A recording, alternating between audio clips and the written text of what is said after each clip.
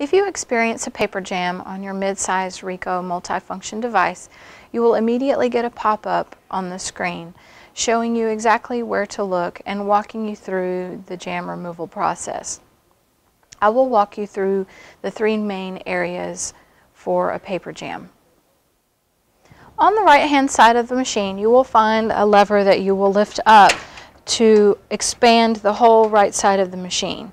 Depending on what model you have, the configuration will look a little differently.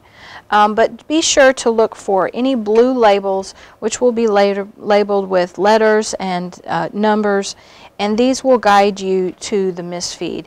You may even have a blue lever in the middle that you can move back and forth like a ratchet to turn the rollers to push the paper out.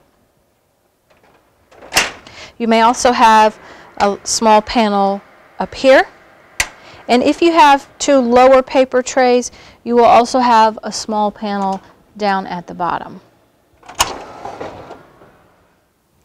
If you experience a misfeed in the finisher area where the stapling and sorting happen, you may have to start from here. This is just a travel path for the paper to get into the finisher, so you may have to lift up on these.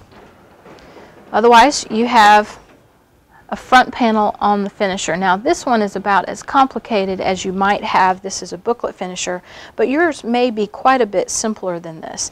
Any of these blue areas move around, and they're all number and letter coded.